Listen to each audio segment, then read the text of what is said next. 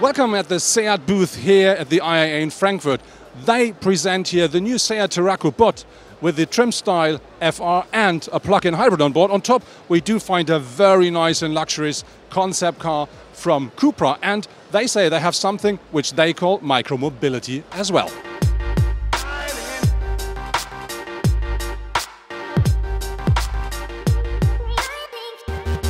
I found something very interesting at the Cupra stand here at the IAA, which is a Cupra Ateca Special Edition. So let's have a closer look.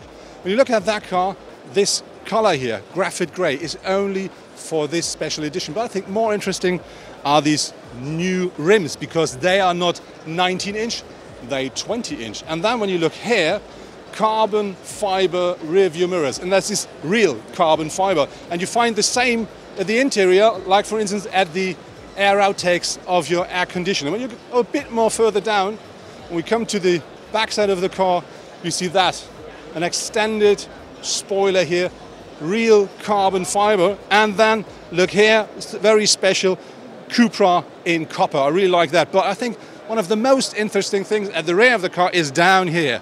This is an exhaust system from a Cupra, which means that car does even make more noise than the standard Cupra Ateca does.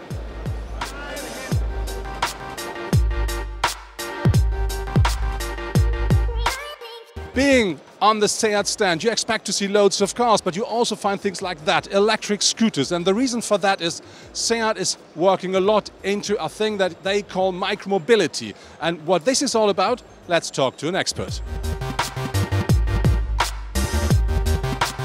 Yeah, so the Mii Electric is our smallest car in our portfolio, but it's not the smallest vehicle in our portfolio.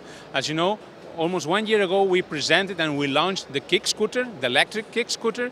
Then in February this year we presented the micro car, electric as well, the Seat Mii. So we are enlarging our portfolio from normal and traditional cars to micro-mobility solutions. So micromobility is becoming a key success factor also for automotive industry. So because cars are more and more expensive, especially if they are electric, and then young people cannot afford to have expensive cars. So, and also driving in the city is becoming more and more difficult, especially because the lacking of parking space. So also the smallest cars will be more successful in the future. And so, and the combination of these two things makes that we decided as Seat to offer micro-mobility solutions, because then young people can afford them and also they are easy to park.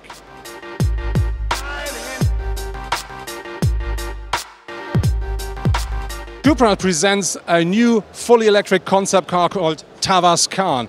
And what that car can deliver and why it looks the way it looks, let's talk to the head of design.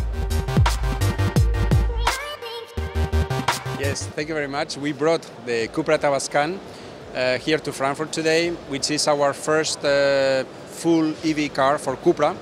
And it shows somehow the direction that we are going to follow in the future with our design, but with our products in general. So very emotional, very technological, and in fact cars with a lot of character. The first idea that I had when creating the Tavascan was to really look at what the car was able to deliver in terms of technology, in terms of performance, with the 225 kilowatts, a car that is actually fun to drive, agile. So what I wanted to do is to translate that technological aspect into the design, so the customers, the people can, by looking at the car, can imagine the potential that this car has. So it's very important for us, for Cupra, that the design looks, I don't know if sport is the right word, but that is full of character, of purpose, that shows technology, not maybe through hard technology and cold technology, but something, as you can see, with the design language that is very human, very soft, very smooth. Well, as a general thing, looking high from the helicopter, the best thing, or the most satisfying thing for me is the coherence of the proportions and the sportiveness and the elegance of the car. But it's full of details I will mention, but maybe one I would like to focus, it's the air intakes that we have in the hood. So the air just goes through the front, crosses the hood and goes over the hood. This is, you can say it's a detail, but it's the perfect excuse to create a beautiful shape that works from the aerodynamic point of view. So it's function and design together in what we believe, I hope, a beautiful shape.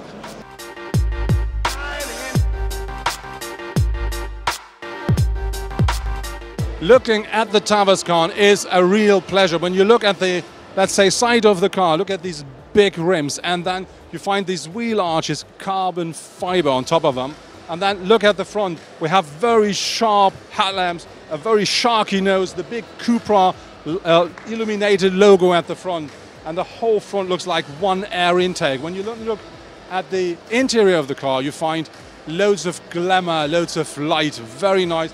And then looking at the rear of it, it's the same as the front. Completely, yeah, a bit too much of everything, but so beautiful. Wonderful air outtakes, very nicely shaped, and very sharp taillights. So the whole car looks like a sculpture. I absolutely love it.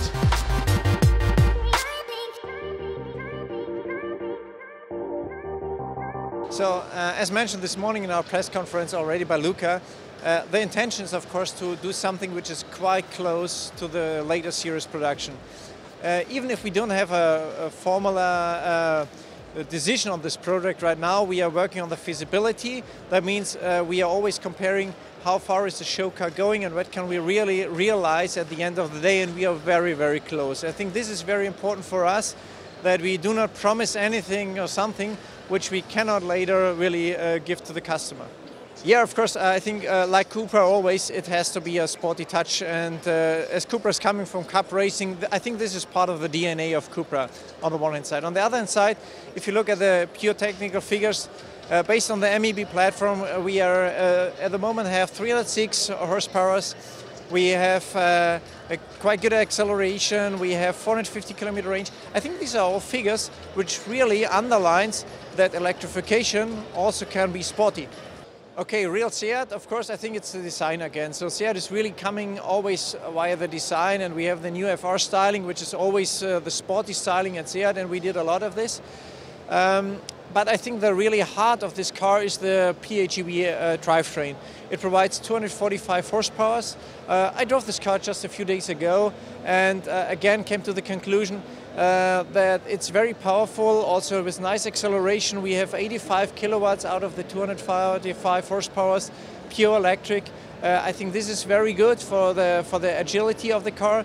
We have a pure electric range of more than 50 kilometers, and in total, and this is also in the center of our efforts, the CO2 emissions are less than 50 grams per kilometer on WLTP.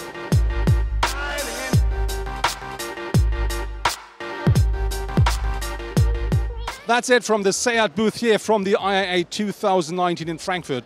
And I really was positively surprised about the special edition of the Cupra Ateca, but I also do like the new Seat Tarraco FR with a plug-in hybrid on board. But to be honest, my favorite here is for sure the new Tavascan, the Cupra concept car. And I think this is one of the highlights of this show.